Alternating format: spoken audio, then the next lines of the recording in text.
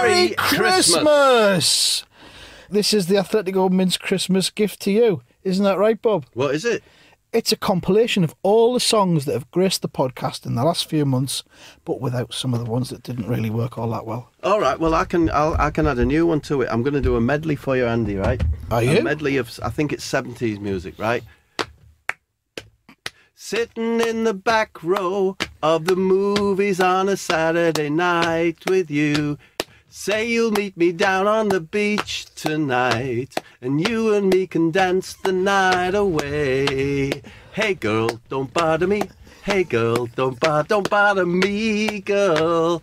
Go away, come back another day. Don't bother me. That was lovely. Thank you. That was lovely, and welcome to Christmas. I want to ask you a couple of questions before we have the first selection of songs.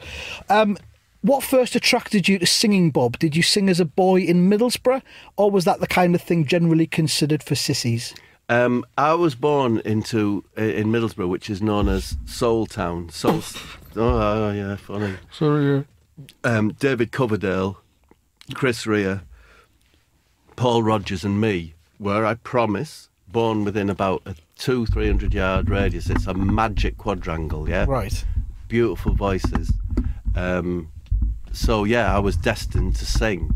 Okay. Obviously. And it's took you this long for it to become vaguely popular? I'll be perfectly honest with you. One of my elder brothers was in the band with David Coverdale called River's Invitation, then came on to be Tramline. Right. And David Coverdale, one that good singer, really. Can I just stop you there, because I think people want to hear the songs and not want to hear about David Coverdale. Well, you asked me what I did, but I thought you'd answer it quite briefly. All right. What was your question? I'll give you a brief answer. I think you've already answered it. What first attracted you to singing? I love singing. I hate instrumentals. I just love the spoken singing songs. The human voice in your ears. Yeah. Right. Well, here's a selection of some of the songs you've done on the podcast. Hold on a minute. If this is to be worth what you're just going to play songs. It's what they've asked for. People have said, when will you do a compilation of the songs? All right. And then some of them are followed up with, for fuck's sake, don't do any talking in between them. Well, then I apologise. So here's some of them now. I'm just a little bird whose leg got bust by a bottle that was thrown into my favourite bush. I've got a lovely smile and a winning face. All the other birds think I'm a fucking disgrace. Oh, just laugh at it. Right, well, I'm off, Andy. I thought that I would like to sing a song, and then I would like to sing a sort of tribute to the big girls, the fat lasses that we often mention on here. I call them love puddles. Yeah? Right. Because, there's often just like when they sit on a bed, it's a bit like a head with a puddle. A puddle of sweat. A puddle of flesh. So I'll sing, and it's a tribute to them and what they bring to us. So here we go.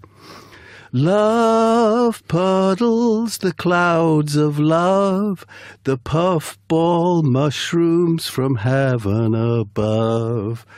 Floating harbours of porcelain hue, the boudoir angels will comfort you. They're waiting, flowing free, undulating constantly. Love puddles, the clouds of love, the puffball mushrooms from heaven above. I'm just a little mouse whose face got bent when a trap malfunctioned and crushed a quarter of me head. I've got one bulbous eye and a knackered lip, and all the other mice think I'm a fucking prick. On a plane with Didier Drogba, he was watching Mrs. Doubtfire. He laughed so hard his gloves flew off and landed in my fucking cannelloni. And landed in my fucking cannelloni. Noel Edmonds lit my fire. He turned me on and spat me out. He made me his bitch with his love machine. That beard, those shirts, that hair, that belt. If you loved him forever, then you'd know how I felt. Yeah, Noel Edmonds, he lit my fire. I've got a song. What I was can I just explain? What I was going here for was like more of a party, sort of late night party vibe. Yeah, really up. Lionel Richie dancing on the ceiling kind of thing. Oh. Thank you, Andy. Yeah. Exactly that sort of vibe. Okay. Yeah. So here we go. Imagine synthesizers, dancers, and everything. Okay, right. So it goes. Bright colours, bright fucking lights, sexy ladies in expensive tights. Coca-Cola, banoffee pie. The kind of party you won't survive. For forest creatures, entry is free. But if you're human, it's 30p. Bright colours, bright fucking lights. That's some songs. Now then, Bob, you've done some songs about Steve McClaren, which we're going to hear in the next section of songs. Yeah. Now, the overriding feeling I get from your McClaren work is that you harbour a lot of resentment towards him, possibly jealousy. Would you say that's fair? I reject that accusation. I'm very, very fond of what Steve McClaren did for Middlesbrough Football Club. Yeah. Right. But just as a character, I do find him slightly insipid. I think that just like Bergerac, the Jersey detective, if you were to smell his bare flesh, he would smell of biscuits. Yeah. Do you know what I mean? Yeah. And I do honestly believe that in his heart of hearts, he prefers carpeting to football. Right. And it's nothing to do with the fact that he's got a better hair island than you and you feel jealous of that? I don't have an hair island. I've got a great big lake at the back, a lagoon. Well, you know, you'd like to have a hair island, wouldn't you? You yearn for the days when you used to have a hair island. That's what's at the crux of all this. Is it a hair thing? Jealousy? I think so. Anyway, let's hear some of your Steve McClaren songs. Oh, where'd you get your shirt, Steve? It looks fucking incredible. The big lass bought me it from BHS. If you don't mind me saying, Steve, it makes you look fucking sexy. Thank you, Bob. That's what the fat lass said. How would you describe it to those who can't fucking see it? It's a light blue short-sleeved comfort fit. The colour and the detail really pick out your arm freckles. That's not freckles, Bob. It's dried on pieces of fucking snake sick. There you go. Well, I've got a song. I mean, I kind of got a song. It was just, it actually came out of the DJ session that Roy and Steve had at the house. And it goes, if you remember, it's "We got a brand new convoy." That's the tune, all right? So theirs was a little bit more jazzy, had all the sort of sounds mixing and all that, but I'll just sing it like the original. Right-o. So... Fat lass bought me a short sleeve, it's a plain blue comfort fit. It came with 2 spare buttons and a voucher for some wicker shit. Then Roy comes in, yeah? Fat lass bought him a short sleeve with sweat holes in each pit. It better be quick dry nylon, 'cause it's covered in reptile sick. Casper, I love you, we were touched tight every night. Casper, I miss you, you were there when I bought the waffle maker. Oh Casper, there is a piece of sick that you left behind on the kitchen blind, and every time I see it, a tear falls on the kitchen floor where you danced like a troubadour. Casper, I'll remember you for the good times, not just the spew. Casper, we'll meet again and we'll be touched tight in the afterlife. Casper, I loved you. Listeners of Athletico Mince can get up to £60 deposit match when you use the promo code Mince10. Just visit betonbrazil.com and enter promo code Mince10 on your first deposit, and Bet on Brazil will match your deposit up to £60. Also look out for betonbrazil.com's daily happy hour offers between 5pm and 6pm. Sign up now at betonbrazil.com. Charity bet time. Right, listen to this. Manchester City, Yeah, Champions League winners. I'll go for that, yeah. I think it could happen. Pep could Tell me sort what them the out. Tell me what the odds are. At the moment, 8-1. Oh, that's all right. You should put a tenner on that. Or what yeah. about Atletico Madrid? Also 8-1. Which of those two do you reckon is most likely? Well, Atletico Madrid, to be honest with you. You reckon? Yeah. Can we have a fiver each on them? Yeah, 5 for each of them. All right, we've done that then. Over 18s only. Offer is for new customers only. Terms apply. Betting should be fun, so please gamble responsibly. We're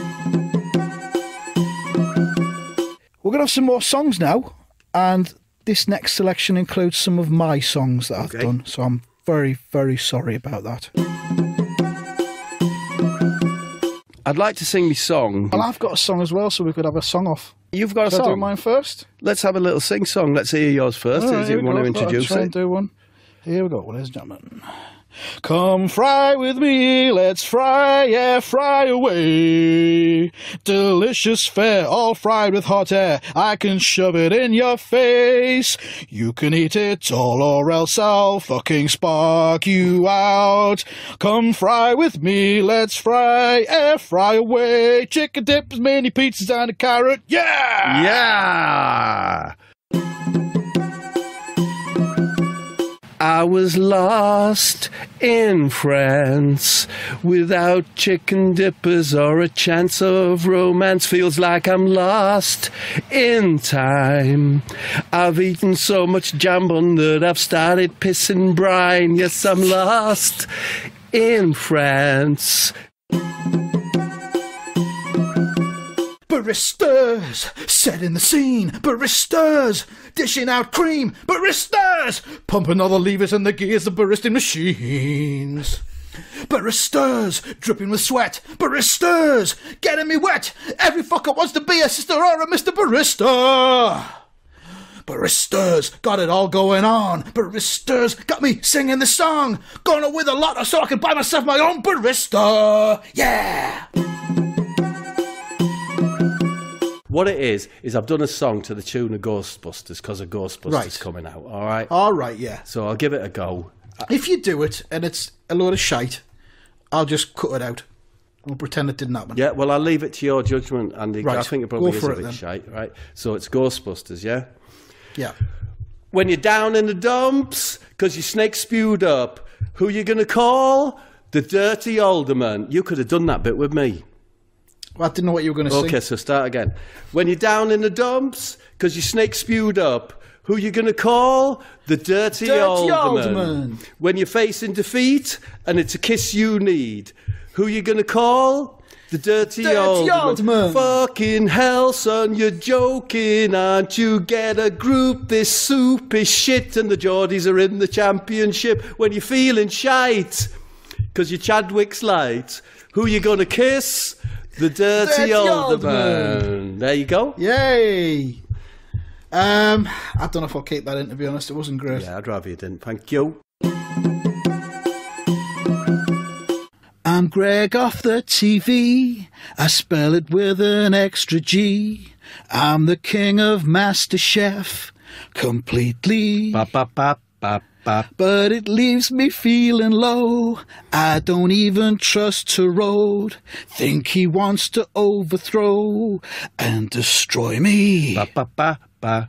I eat hot dogs, legs of frogs, but I feel nothing. Hot dogs, roasted hogs, I feel nothing. My new wife's 29. Wakes me up at 5:30. I feel like I want to die by tea time. My fans are all impressed. I've got them eating well for less. But my head's a fucking mess. Please help me. Ba, ba, ba, ba. I eat hot dogs, drink eggnog, but I feel nothing. Hot dogs, chocolate logs, I feel nothing. Nothing. I feel nothing.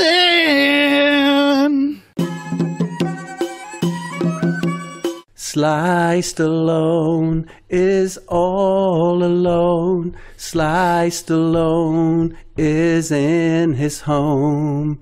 He's all alone. Sliced alone. He's been eating a potato. Suddenly he wakes up and stares at the potato, then turns on the TV, then looks at the potato. He changes the channel to Homes Under the Hammer, then looks at his potato and touches the potato. Then mumbles evaluation, one last look at potato, then falls back to sleep, 'cause sliced alone is in his home. Sliced alone is all alone. He's been eating a potato. Well, you can check it out if you want, Andy. Okay, let's Right, well, this is a scene where Greg has discovered that he's got varicose veins. So it's quite poignant. Interesting. Poor Greg, he's got blue lines up and down his leg. The doctor says that they're just varicose veins, but he's in pain. Won't someone help poor Greg? Suddenly, Greg devises a swift remedy. Reaching for a nearby carving knife, he hacks at his thigh. He's gone round the fucking bend. Why he amputated, I don't know, it makes no sense. I blame John Turode, he's a terrible influence. Poor Greg, lying there covered in his own blood. It's just no good, he's cut off his fucking leg. That's it. Lovely man in Asda, waiting for the chicken to be reduced. If you grab the piri-piri drumsticks before me, I'll break your fucking neck. I will break your fucking neck. There we go. Yellow Label Hour, summed up in song. Bob, your Scottish dirges Yes. have become inexplicably popular with listeners of the podcast. And that leads me to suspect that a large portion of our fans detest themselves and their own lives. Right. Can you confirm the allegation that you've received a 5-figure sum from the elders of the Outer Hebrides as a bung for you to record these songs? No bungs. Actually, no comment. No, No comment. you said no bungs and then you said no comment. No bungs, no comment. I've been told it's That's going to be the title of my autobiography. No bungs, no comment. I've been told it's part of a campaign they're running called Be Afeard of the Mainland, which they're running in order to halt the dwindling population numbers. Andy, it's soft propaganda. Soft propaganda. What does that mean? Call it. It means propaganda that's it's on Twitter, it's on podcast, shit like this, you know what I mean? But it's sort of like, pervades, is that a word? Yeah. Or is that a dish? So are you confirming or denying you've been paid by the elders of the Outer Hebrides to... No comment. Okay, let's have some of the Scottish dirges then. I've written something that's a bit more, it's a bit depressing actually, it's a bit down, Scottish sort of song, but it's a Scottish baker sort of song. Och, I'm a Scottish baker, I bake the Scottish pies. I've got problems with my drainage and problems with my wife. The two may be interconnected, 'cause I bludgeoned her to death by repeatedly hitting her head with my welder's mask. I disposed of her flesh and bones down the back kitchen sink. Now my toilet's blocked and my pie meat's starting to stink. That will be 40p, Mr. Mackay, and I would eat it before sunset if that was my pie.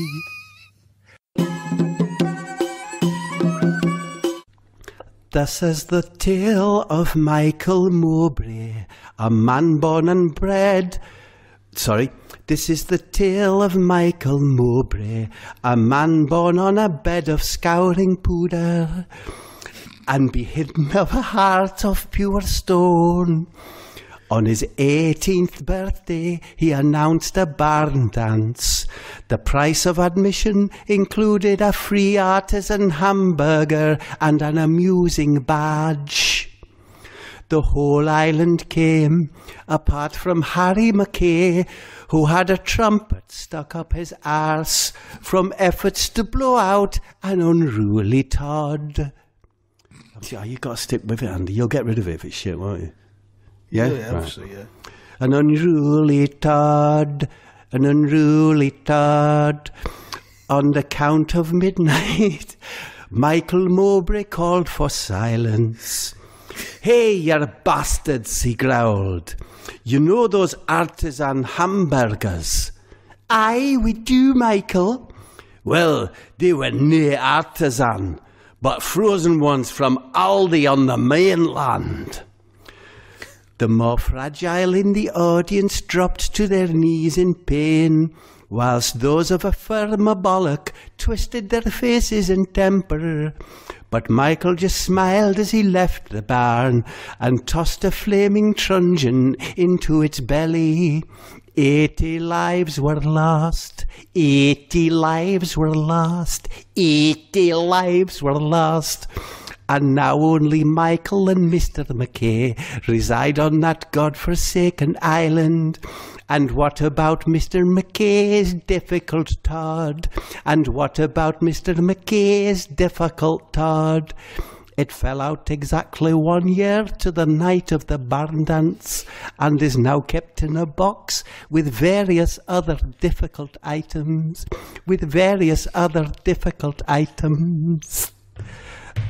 Oh, that's it, Andy, I'm sorry. Right. Just nip it out or whatever. I'll edit it out, yeah.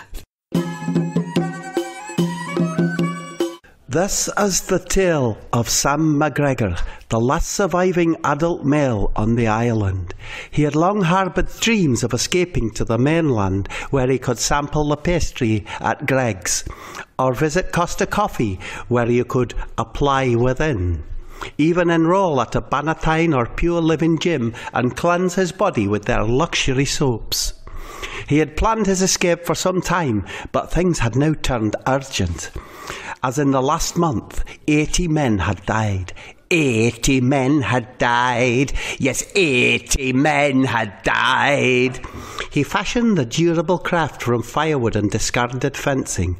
Oars were made from that little access panel you find on lampposts that he prized off with a large hinge from his mother's blanket box. It was past midnight when he dropped... Is my accent going? No, it's really good, strong. Yeah. It was past midnight when he dropped his boat into the water and climbed down the quayside ladder. Just as he placed his boot into the boat, he heard the water roll and lap, and there by the side of the boat was a large fish swimming upon its back. As the moonlight adjusted his eye, he saw that the fish had the face of Brian McDermott. The face of Brian McDermott. The face of Brian McDermott. "What do you want of me, horrible fish? Just let me pass on my way to the mainland." "There's no escape from the island without consequence. Just look at the fucking state of me." "You must return to your mother right away, boy," said the fish. "If you're not back by her side within an hour, then she will suffer a fate far worse than that which has been imposed upon me and my shoal." Sam stared at the surface of the water, and everywhere he looked were fish with the face of Brian McDermott. The face of Brian McDermott. The face of Brian McDermott. Sam climbed up the ladder and ran at all his speed across the barren moors. Just over the hour had elapsed when he entered his mother's bedroom. She appeared to be sound asleep. He placed his hand on her shoulder to check for warmth, when suddenly she turned and stared at him fully. The fish was no fibbing. Her fate was worse than theirs. She had the face of Louis van Gaal. The face of Louis van Gaal. The face of Louis van Gaal. This is the tale of Stuart MacDermot, a tall, wiry boy of little conversation, but plenty thought. Thought, not lonely, but always on his own. Not depressed, but reflective and gentle in his manner. Like most of the younger men on the island, he dreamt every day of leaving to start life on the mainland. There was only himself and 3 other males surviving on the Mull, for in the previous 9 months, 13 men had died. 13 men had died. When he imagined life on the mainland, he saw himself striding into Timpson's Hale Bar and demanding that his shoes be reshod on one of their complicated revolving machines, or whistling at the lasses as they gathered around the bollards preventing vehicles entering the housing estate.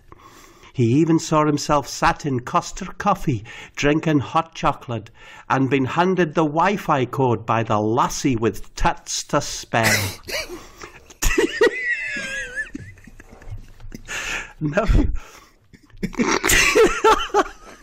Now, for several years, Stuart had been researching the geology of the small island and inquiring of the older generation about the infamous Hellpot Hole. It was reputed to be the home of an unusual beast with whom a deal could be struck to escape the clutches of the godforsaken isle. His research had led him to a small... His research had led him to a small inlet, confusingly absent from all maps and records, and fenced off with barbed wire on which locals had hung various charms and warning birds. But his desire to leave was strong. and so he tunnelled under the barrier using the exhaust pipe from a Lambretta scooter that had dropped out of a plane and landed on the moors, killing a man on impact. As he clambered down the hinny to the entrance of the Hellpot Hole, he felt a fear and foreboding usually reserved for those who dared to stroke a bull's bowels with a fistful of nettles.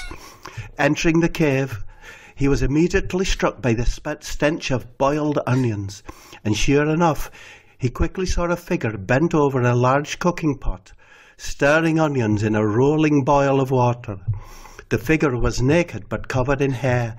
A branch snapped beneath his feet, and the figure slowly turned its head toward him. Stuart made to run, but his feet were now stuck by a sticky substance that was leaking from the base of the onion pot. The beast was now fully turned, and Stuart whimpered as he saw that it had the face of Benny Hill. The face of Benny Hill. The face of Benny Hill. Do you like boiled onions? Said the beast. I fucking do. In fact, I can't get enough of the wee sweet bastards. The beast plucked an onion out of the pot and held it unscalded in his hand as he approached Stuart with the onion held in front of him.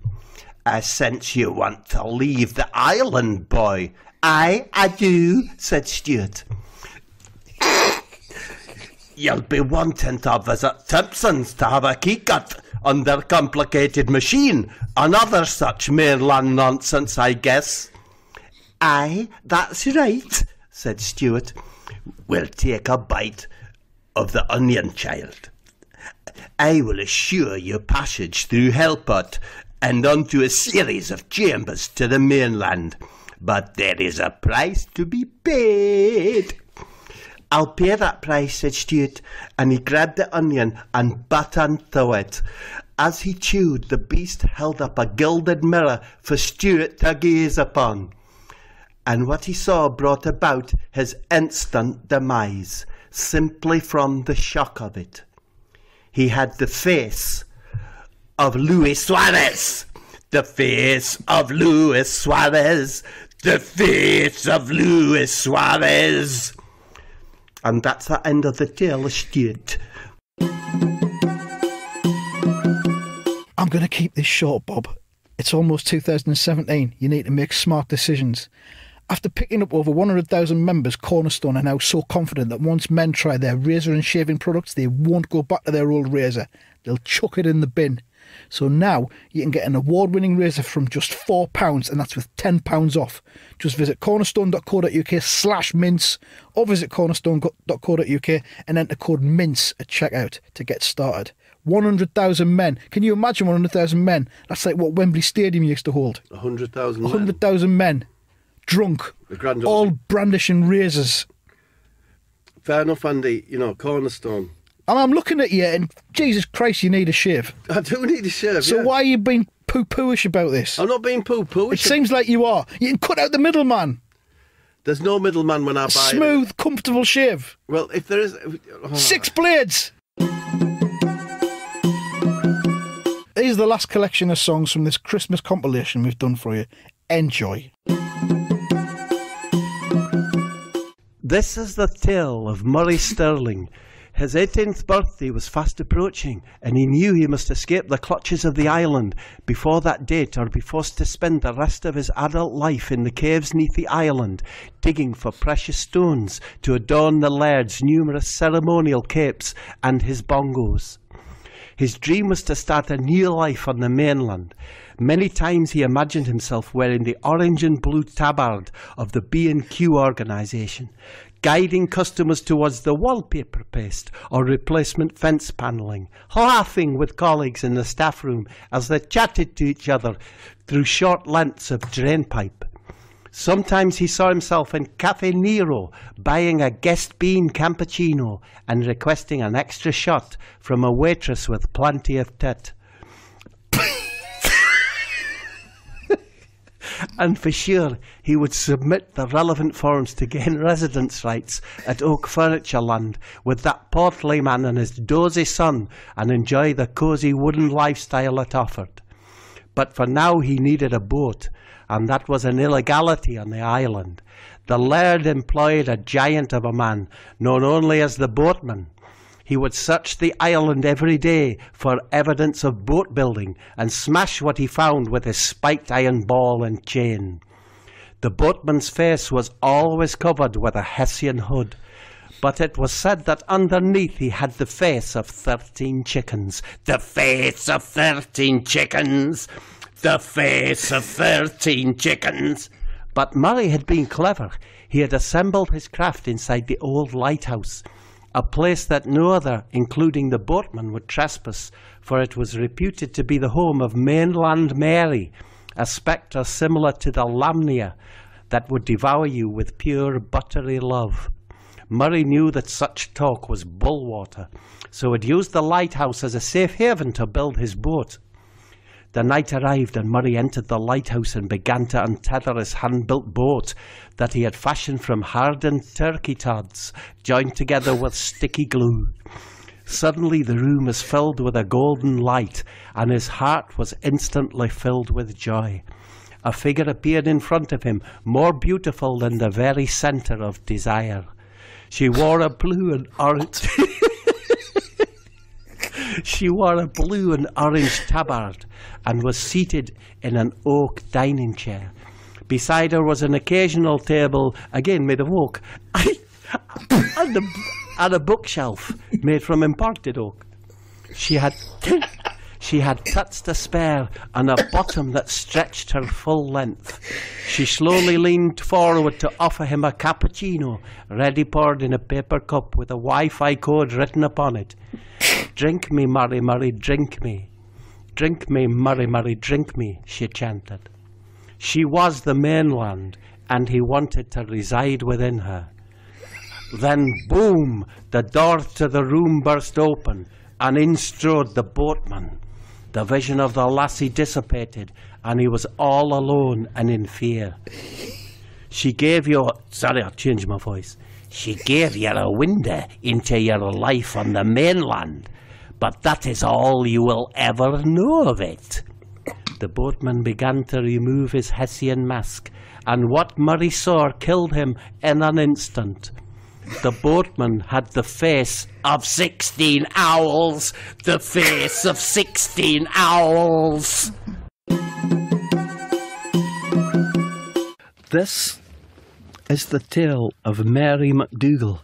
Mary was the youngest daughter of Thomas MacDougall, a farmer held in high regard on the island as its sole producer of turnips and sugar beets. Mary had inherited from her father an arse as wide as a sheep is long, but had plenty tit upstairs to compensate for any imbalance. Her skin was ruddy and well-tempered, due to a weekly soak in a tub of turnip water, heated to lukewarm but no further. It was the week of her 18th birthday, the date on which she must become the bride of the island laird. Her duty to serve him both in toil and passion, her fate to never leave the laird's castle and bathe in sweet turnip water again. It was Mary's duty to forego her freedom or suffer the pain of forced labour in the caves neath the island. All other lasses had forbear the same fate, but Mary was no ordinary lass. Mary dreamed of escaping to the mainland, the bustling artisan coffee shops with bearded proprietors, housing estates with no through roads where a traveller's only option was to make a three-point turn if sucked into its grip. Wi-Fi hotspots available for free on the registration of a few simple details. She saw herself rushing to the 24-hour copy shop in Stranraer to obtain a large photocopy of her favourite dog to hang on the wall of her new accommodation. When asked what size she required, the laddie would blush as a request for a big one, though it would be clear from his awkward stance that he was possessed of a long and stout personal pipe. There was only one plan that could see her dreams fulfilled, and that was to murder the laird. But the laird was guarded 24 hours a day by Pet Mare, a beast part wolfhound, part pig, and part generic animal, but worst of all reputed to have the face of Ollie Mers. The face of Ollie Mers. The face of Ollie Mers. But in this respect, Mary had immunity, for she, unlike most of her race, had no fear of Mers. In fact, she was rather warm to the idea of taking the weight off his knackerback. Her plan was simple. On the night of their betrothal, she would hide a dagger in her girdle and plunge it into his heart as he clambered upon her. If need be, she could dispose of the beast Pet Mare by the same design. The night arrived and the laird clambered around her endless behind to position himself aside her. She could hear the rhythmic breath of Pet Mare beneath the bed, and she knew that she must be swift and certain in her attack. The laird spoke.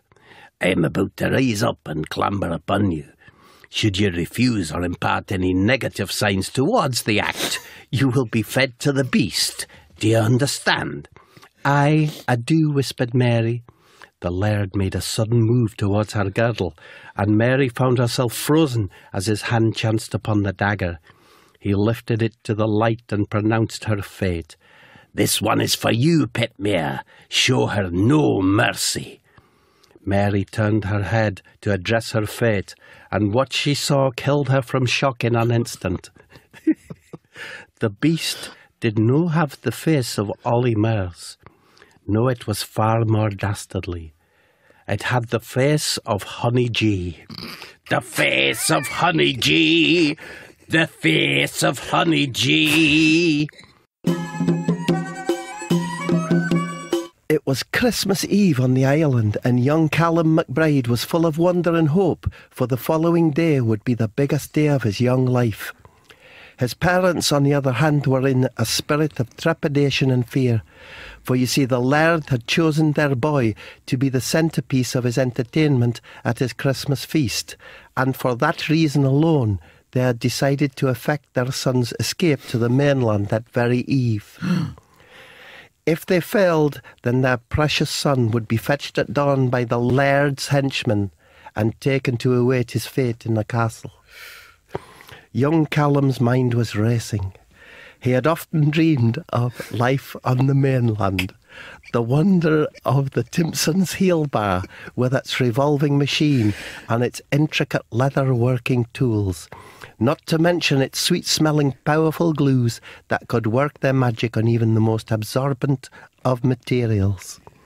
He saw himself wearing a tight blue suit, 2 sizes too small for him, as was the fashion on the mainland, and striding into Costa Coffee to demand their latest guest bean cappuccino.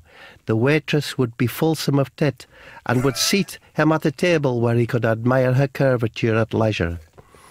Many times he had imagined himself dining at the latest pop-up restaurant, a fusion of Turkish and Rastafarian peasant food, served on plasterboard with drill bits as cutlery. Occasionally he dared to imagine himself out on a date at Frankie and Benny's with the waitress from the coffee shop. At the bus stop following their burger meal, she would turn to him and say, "Would you agree, young laddie, that I have plenty tit to spare?" "Aye," he would reply, "there's many a helping there with leftovers for the poor of the parish." She would laugh and allow him a brief tap on the side of her bounty. Fast forward to midnight. Callum and his parents cower on the beach as a small craft with a single lamp approaches. "Get in, lad. We must make great haste," says the man in the boat. And he does get in, and his parents weep as they say goodbye, knowing that the laird would guillotine them for this offence. 3 hours later, Callum stepped off the boat onto the shore. "See that light there," said the boatman. "That's my daughter. Go to her and she will provide you safe harbour. Go on, away you go." Callum approached the light and could nae believe what he saw neath its glow. It was the girl from the coffee shop, exactly as he had imagined her. He smiled an anxious smile as she put down her lamp and began to unbutton her blouse. When fully undone, Callum was faced with a sight that killed him instantly. For her tits were not of the expected nature. They had embedded into them the faces of Andy Gray and Richard Keys. The faces of Gray and Keys. The faces of Gray and Keys. Back on the shoreline, the boatman pulled back his hood and let out a cracker of a laugh. It was the laird. "Merry Christmas, Callum," he whispered, and both he and the waitress disappeared in a puff of black smoke. The next day, Callum's parents received the news that their son had passed away on an island beach. For you see, he had never left, and now he never would. There we are. That's our song compilation, our Christmas gift to you. A perfect collection of tunes that will enhance any Christmas or New Year gathering. Christmas lunch. Oh, don't put on Christmas lunch. All right, not Christmas lunch. Maybe it's afterwards, after the Queen's speech, instead of Top of the Pops. I tell you what does your bungalow reach incredible temperatures around about 6 o'clock on Christmas Day? It might do. No, not only, but I'm not skewed for anything. I just sometimes reflect. I've had the meal, watching the telly and that. Yeah. And think, shit, there's some heat being generated. Body heat, you think? Body heat. It can only be body mixture heat. of the sprouts and the brandy, I reckon. Yeah, but our engines inside must be running, you know. Our hearts. Yeah, must be running, going bang, bang, a bang, boom, bang, a bang. And our stomachs, boom, bang, a bang, boom. Our pipes. Are you doing another song now? No, I was just another thinking, free song. It just gets so hot, and it gets so tiring, doesn't it? But I'm not glad to have contributed to this. I hope you can see I'm sulking. I'm just looking at my phone all the time. To this so-called best of songs. It's what the people wanted, Bob. Who wanted it? Loads of people wanted it. If you're on Twitter and you follow us at Athletico Mince, can you please tweet, "I wanted the songs," and then I'll show them all. I'll show all the tweets to Bob. Yeah, I think the demand was less than 6. Right, well, we'll just see how it goes, shall we? Merry Christmas, everyone. Merry Christmas, everybody.